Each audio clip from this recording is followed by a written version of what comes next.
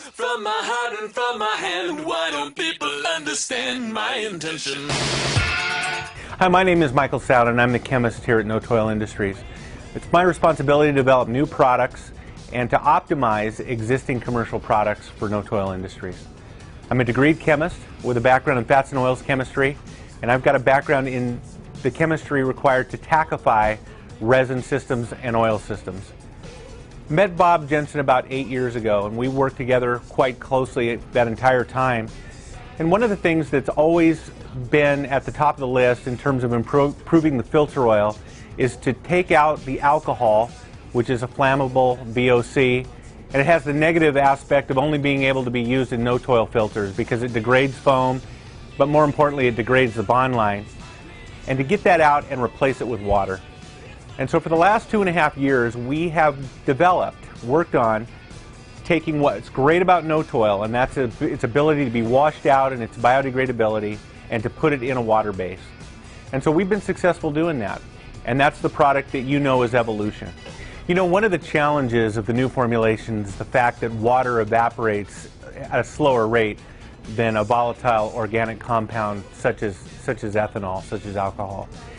And so I'd like to talk a little bit about what that means to you and how we can deal with that.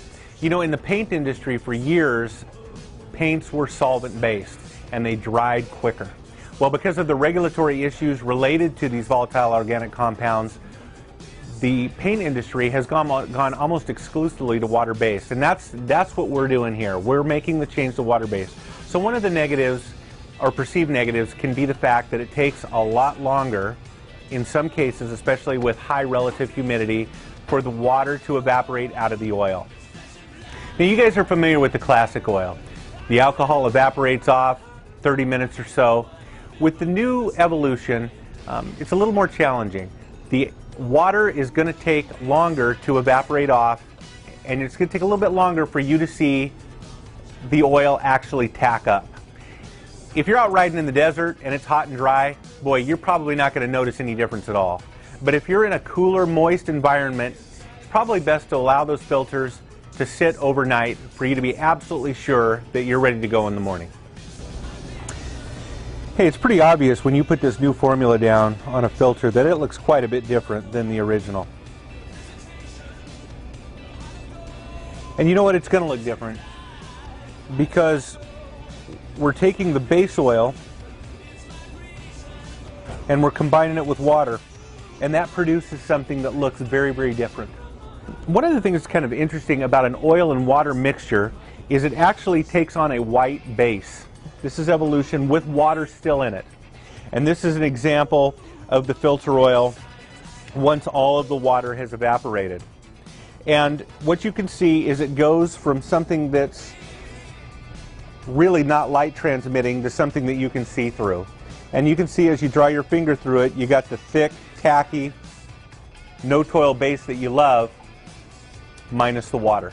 But you can rest assured that after this water flashes off, you've got the same exact formula that you've learned to love with classic no-toil.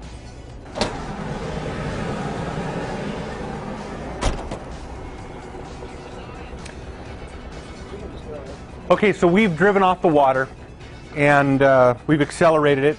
You can see that the color now has changed from a whitish base to a darker, richer green. And that's one really good indicator to know that the water has flashed off.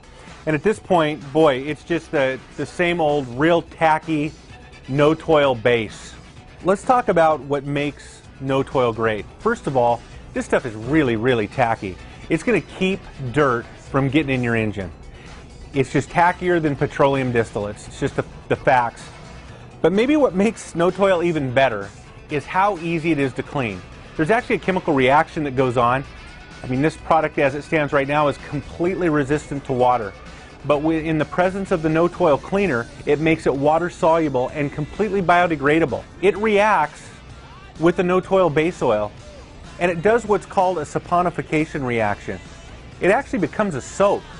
These two materials together create a soap. They generate a soap. It's like washing your hair. When you're in the shower, you suds up, it's going to pull all that dirt out. Same thing's going on here. It's not a soap yet, but when you combine it with the No-Toil Filter Oil Cleaner, this becomes a soap. It becomes completely biodegradable, just like shampoo or bar soap would be when you're taking a shower. And that's why you can get this filter so clean. Because basically what you're doing is you're making a soap out of all of the oil that's on this filter. And then it just carries the dirt that is accumulated on it with it down the drain. My name is Michael Salada and I'm the chemist for No-Toil Industries. And I was given the challenge to make the classic No-Toil red oil better. We created Evolution, and it is better.